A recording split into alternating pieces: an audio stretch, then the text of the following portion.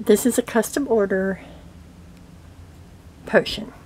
My potions, I call them potions. They are oil blends to be used in magic. I channel, I listen to my spirits as I do it. I don't know what's in them 90% of the time, except what I can see. So this is an unhexing piece that someone commissioned me to make. They take a long time because I empower them on a daily basis.